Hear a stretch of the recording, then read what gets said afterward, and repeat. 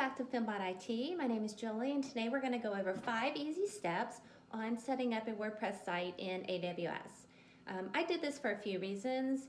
Basically, my most important reason is I am new to IT. I do not have a lot of experience, so I'm trying to get as much experience as I can from anyone who will give it to me. But also, the WordPress site gives me a place to store all my training materials, what I'm working on at work, what I did and how I passed the certification exams, and many projects that I'm doing just on the side just for fun and to learn more. And it acts as sort of a resume. So potential employers or my current employer, who I'm trying to get more work from, can see that I am able to do things even though I'm very new to IT and new to AWS. Anyways, there's 5 easy steps. You can also set up a WordPress site very easily in AWS using Elastic Beanstalk and also Lightsail, but I chose to do it without using those two, just so that I can get a little bit more experience and get a little bit more hands-on in AWS.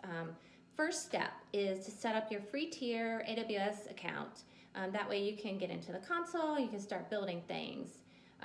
The next step, step number 2, what I chose to do first, because your domain name and your S3 bucket name has to match, I set up my S3 buckets and also my domain name to make sure they were both available so that I could use them.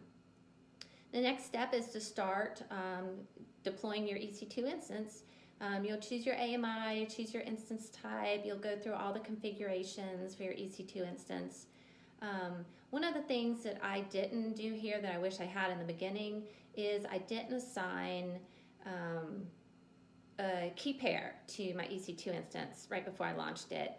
I have gone back, it's been a while now, but I went back and deleted that EC2 instance and started over because if you do not have a key pair, you cannot SSH in and make changes or do anything in your EC2 instance. And I've been doing a lot more Linux training lately, and so to get experience and to be able to try to do things in Linux on my EC2 instance, I just deleted the first one and went back and did it a different way. But I do have, for all these steps, if you go to fembotit.com, there's a complete step-by-step post about building your WordPress site, which is really helpful, and it's very similar to the first one. It's actually the first one that I did. I should go back and do another one so that then I can show you how you can use your SSH to get into your instances. But anyways, so after you have launched your EC2, next you set up your VPC. So that is step number 4, set up your VPC. And this was a lot of fun for me because your VPC is a huge part of the Certified Solutions Architect exam. So you really have to know how to do a VPC inside, outside, and there's really just a few steps that you need to do to create it. But I did my 2 subnets so that I had multiple availability zones. I actually added 2 RDS instances recently to my VPC, but I'll do another post on that later. So I did my subnets, my NACL security group, got everything up and running, and then the last step, step number 5, is to go into Route 53 and create your record sets.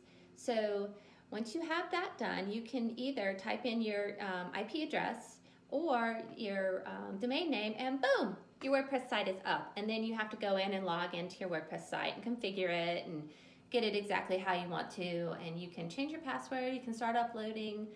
It's very simple. It's a lot of fun. Like I said before, Fembot IT is my WordPress site, and I store all my training materials, projects I'm working on, things I'm working on at work.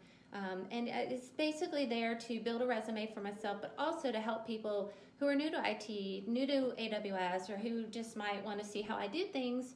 It's a place that they can go and find information that they could potentially use. So anyways, thanks for stopping by. Please like, please share, please subscribe, and come back and see me again.